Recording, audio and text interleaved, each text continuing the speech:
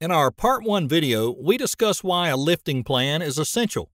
Now we'll cover the guidelines for creating the actual lifting plan.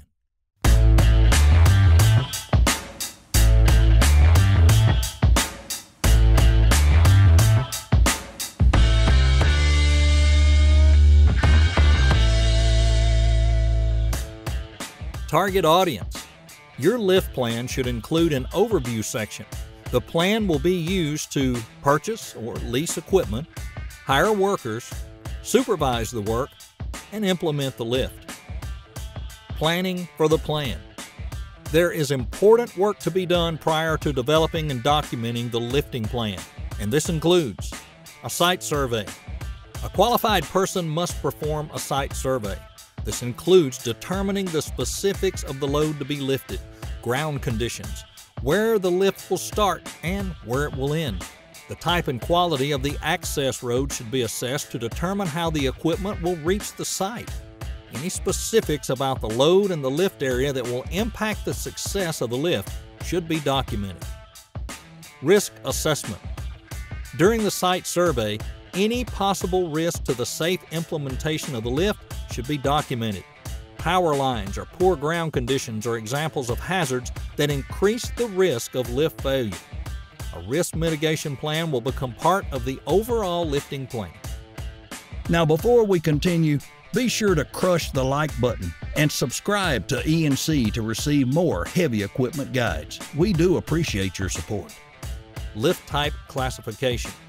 There are two types of lifts, routine and non-routine. A routine lift. In general, a routine lift will fall well within the maximum abilities of the machine. Other aspects of a routine lift include, but are not limited to, the load weight, dimensions, and center of gravity are within normal parameters.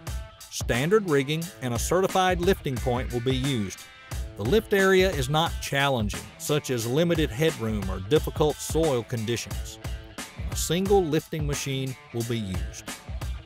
A non-routine lift. Well, a non-routine lift exceeds the parameters of a routine lift due to particularly heavy or odd-shaped loads. Or the load may be standard, but the environment is challenging. Other examples of non-routine lifts include, but are not limited to, a lift from an onshore vessel to another, a tandem lift that requires two machines, a lift that does not include lifting points, a lift that uses non-standard rigging. A technical review of the non-routine lift plan, typically by an engineer or other experienced person, should be completed. Load assessment. Every load assessment should include the weight of the load itself plus all lifting accessories, overall dimensions, that's length, width, and depth, position of the center of gravity, lifting and slinging points, pickup radius, final location radius, and height the load will be lifted to. Next, use a checklist. The use of a checklist will help reduce risk.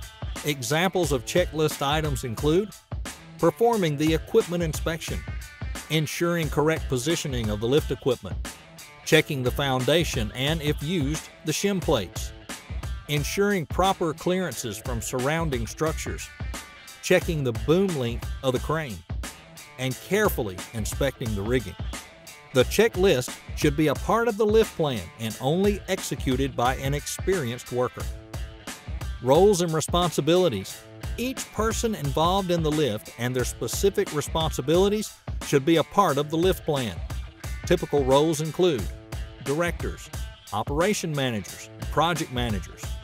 Managers have a responsibility to ensure that health and safety regulations are known and followed.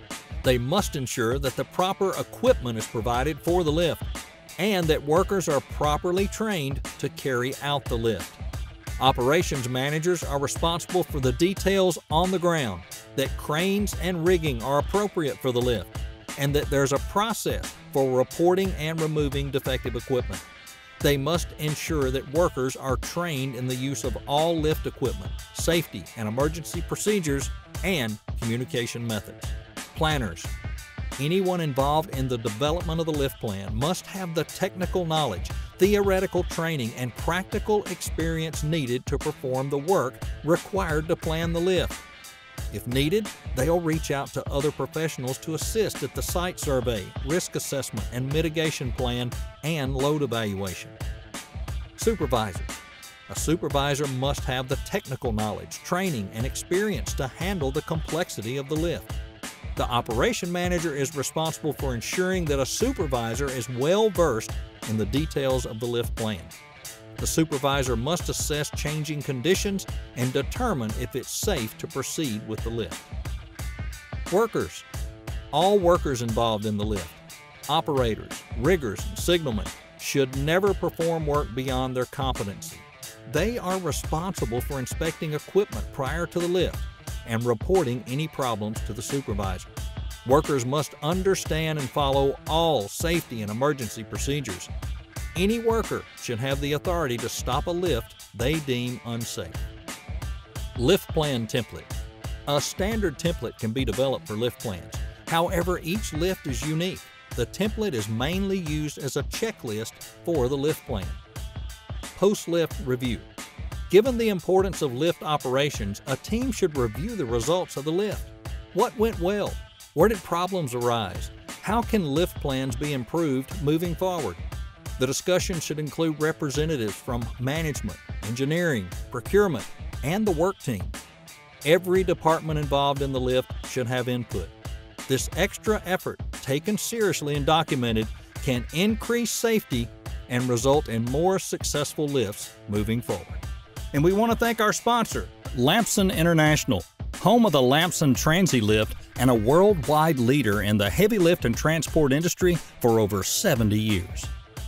Stay tuned for more heavy equipment guides. Also, you can view our complete list of guides at eandcmag.com. That's eandcmag.com.